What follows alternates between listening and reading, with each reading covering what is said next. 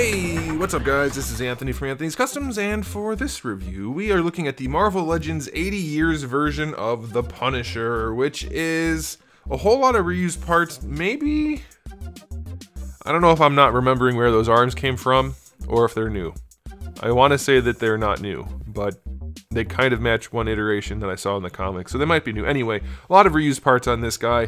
Is it a good thing? Is it a bad thing? Well, no and yes. No, I don't know. It might be okay. It's kind of alright. I hated it at first, but the more I look at it, the more I think it's alright. So, I don't know. I'm also fighting back a sneeze here, so let's just go ahead and get the figure off the stand and take a closer look.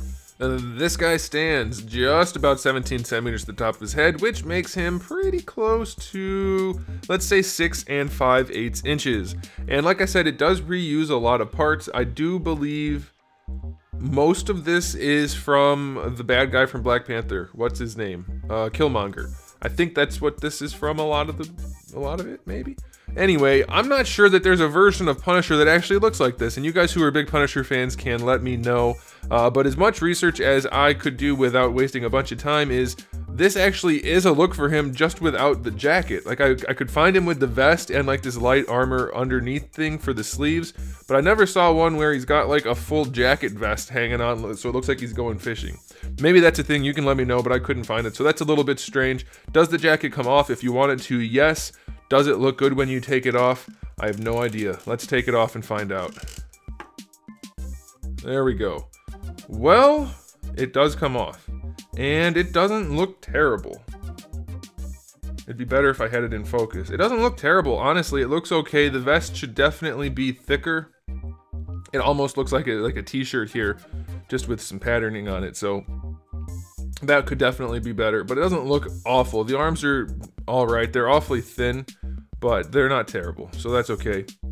One thing worth noting from an aesthetics perspective, his hips and torso are kind of at a weird angle. You can see how much his lower torso wants to lean back, so you have to bring this part forward to get him to stand upright. If you bring this back to line it up, he's he is leaning back. So that's a really weird sculpting issue. I don't know why they did that. Yeah, you can bring his hips forward, but that's going to give him this kind of arched sway back type thing going on. So that's a little bit weird. So maybe leave the jacket on, even though it doesn't fit well and this gets in the way. But that's up to you. You can decide. The skull is painted wonderfully on here. I think they did a really good job there. The camo on the pants, surprisingly good for Hasbro. I thought it was going to look a lot worse. It's perfectly acceptable, partly because it's all dark colors, but still, it's not bad. They did paint these magazines over here. They painted his 2 grenades, and that's about it. Not a ton of paint on this guy, but I think it's enough. We got a little bit of paint on the jacket, so that's all right. The face, it looks okay. I don't know. I get what they're going for here, but he kind of just looks like he's been punched in the eyes. It's a little bit heavy there, but the beard looks okay. Yeah, it's alright. And then this head is also pretty good. I'll take it. I think that looks okay.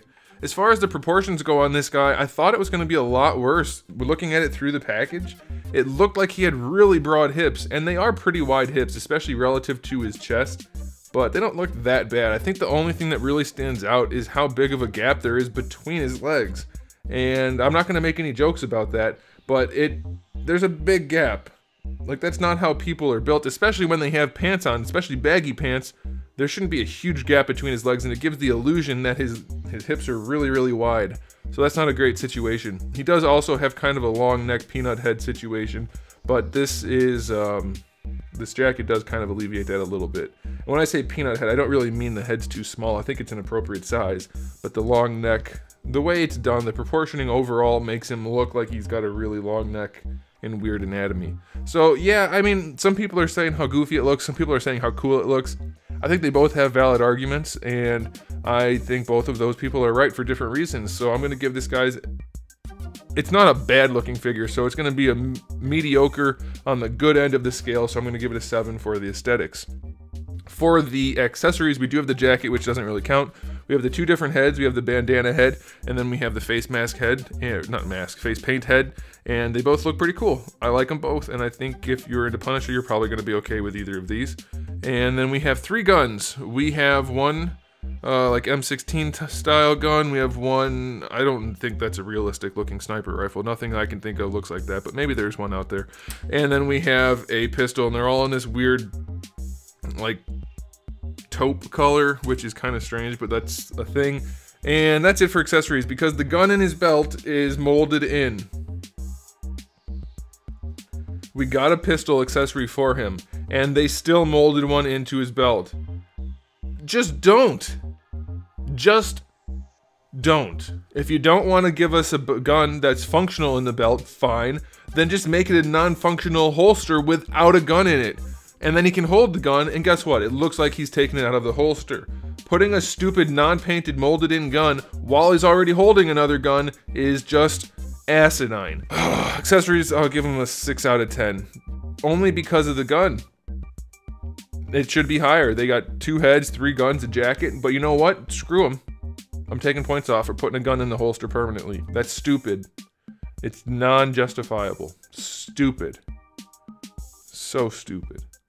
Okay, on to the articulation. The head leans all the way back. That's really nice. It does lean pretty far forward as well, and of course you can rotate it. No real attitude in there. The bandana doesn't rotate either. That kind of sucks. It should just be a straight peg that holds it in. The shoulders don't go quite up to horizontal, but they go pretty far, so that's all right. Do a full rotation. Bicep swivel. I want to say these arms came on Killmonger as well. Is this whole body Killmonger? I didn't get that figure. I'm not collecting the movie figures anymore, so I don't know. The only ones I get are in the waves that include comic figures.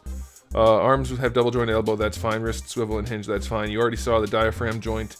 It's not the best we've ever seen, but it's functional enough. No waist twist. Oh, there is a waist twist. It was just stuck. There is a waist twist and a floaty belt, so that's okay. These hips go pretty far out to the side, better than most Spider-Man figures. Legs go pretty much all the way forward, not really any ways back. Thigh swivel. Double jointed knee, which is really cumbersome. I really wish they would start rounding these corners off. I explained this a little bit in a video the other day, but if you don't make these square, see how that's a flat line right there? It looks so much better when the legs are bent. And when they're straight, yeah, they pinch in a little bit at the knee. But when they're bent, they don't look so god-awful terrible. So I wish they would do that, and I hope that was all on camera. I realized it was kind of not centered after I did it. And then for the ankle, we have really good range going back and pretty good range going forward and a decent enough ankle rocker. So this figure is not all around terrible or anything like that. The articulation's pretty solid. I'll give it an 8. I will give it an 8. Yeah, I guess so. It's pretty good articulation for a Marvel Legends figure. So yeah, it's not by any means a bad figure. In a lot of ways, it's better than most Marvel Legends. It has a lot of paint on it that's pretty well done. The articulation's pretty much standard, but the accessories, having the molded gun in there is just offensive. There's no reason to do it, so they shouldn't be doing it. So I'm gonna give it a final verdict of 7.